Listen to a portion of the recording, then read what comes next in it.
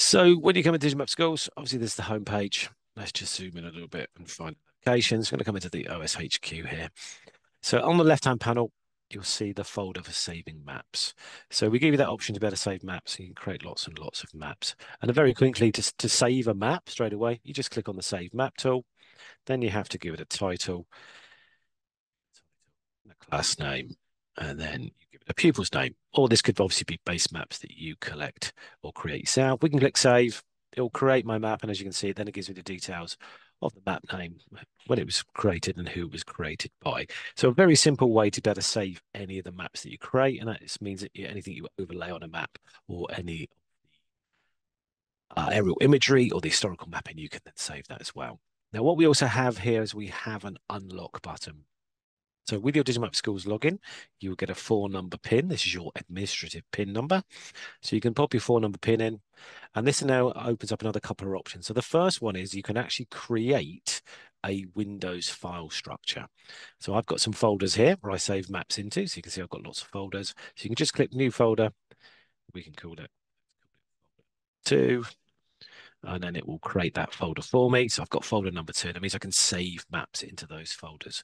So in your school environment, you can then create folders for each year group. So if you've got year 1, 2, 3, 4, 5, 6, 7, 8, etc., etc., you can create folders for those year groups. And then you can create subfolders within those folders.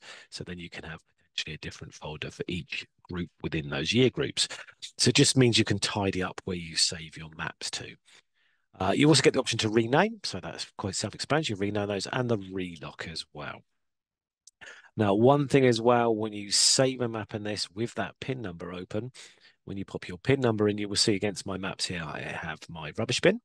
And what this enables me to do then is delete out particular map. So if I click on the delete here, it'll ask me if I want to delete that map. I'm going to keep my map for now, or delete your folders. Now, this administrative PIN, as I said, is a teacher's administrative PIN. Do not give this PIN number to your pupils because this will enable them to be able to delete things out of maps and particular folders. So don't let them have that PIN number. Make sure you keep that safe. But it's a way for you to be able to then manage your maps within here. So you get too many, or you want to delete a folder out, you can hit the delete folder there as well. And then to save a map to a particular folder, you just click on the folder, hit save map, put a title, etc. in, and it will then save your maps to with that particular folder. So it's quite straightforward and easy to be able to create and save your maps. Now, a couple of things you need to be wary of when you save maps within this particular tool. The first one is around safeguarding.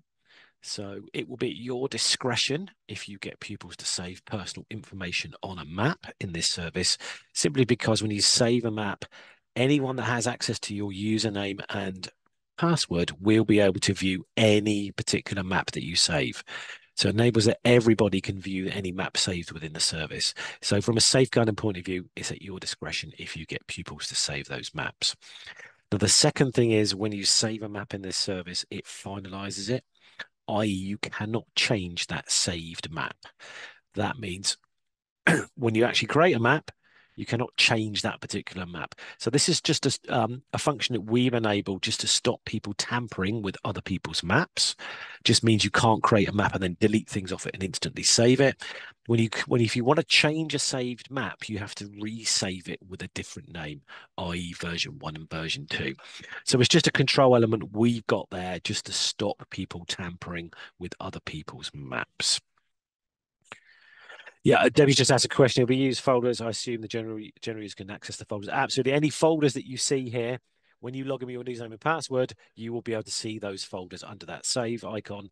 And of course, you will then be able to view any maps in that save tool as well, or within that folder. So it means anyone in the school can use those and you can direct them to those. It's just a way to manage your maps a little bit easier rather than just have a great big long list of maps under your particular username or password.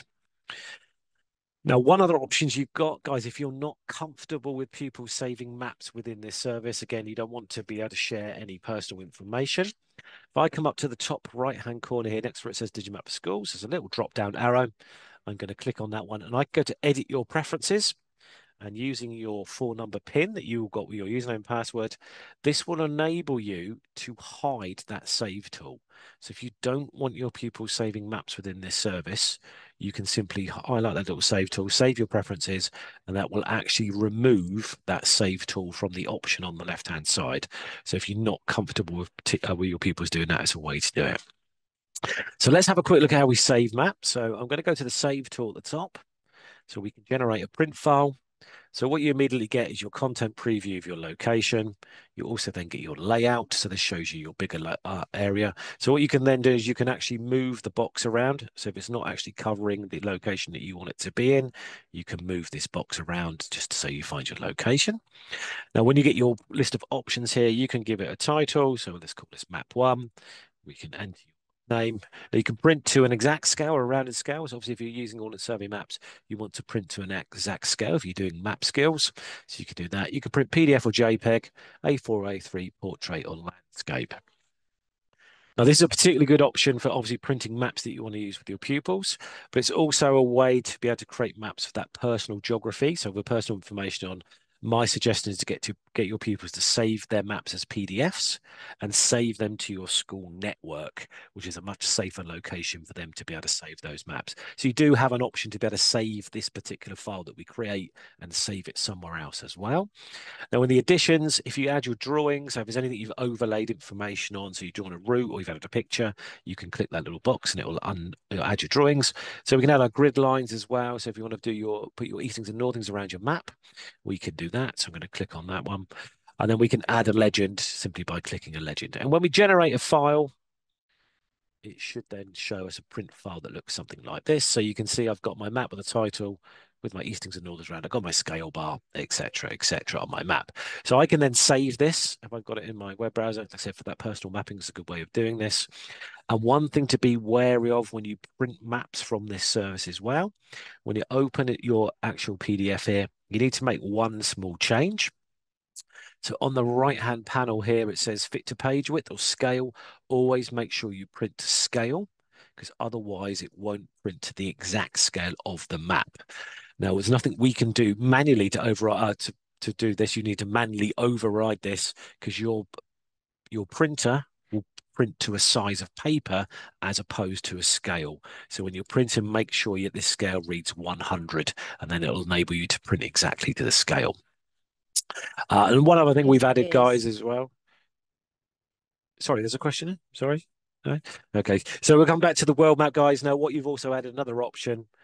Now, when we come to print, you've now got a button that says print the whole world. So this enables you to print the whole world. So if you want a whole world map, you can print that. And we're going to add a legend here. So if you want to add a legend, so if you're looking at historical maps or current mapping and you want the appropriate particular legend to go with it, I'm going to come to generate file. This will take a couple of seconds.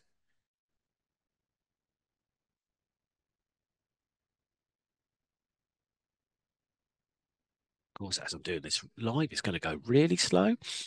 But what it will eventually do, it'll eventually create me two files. It'll create me a print file, which will be my world map, and then it will show me my legend. Okay, so you can see I've got my folder here. So I'm going to go into my zip folder. It will open my little folder for me.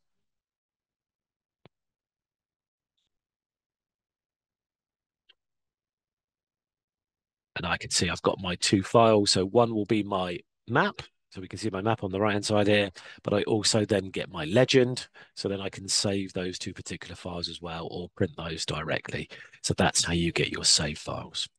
So as you can see, guys, pretty straightforward to create your maps and then save them. You've got the save option on the panel here, or you can use the print option to be able to print and save your maps as well. Of course, you could take screen grabs and drop them into Paint as well if you don't want to go through the print process, but that's how we save and print our maps within Digimap for Schools.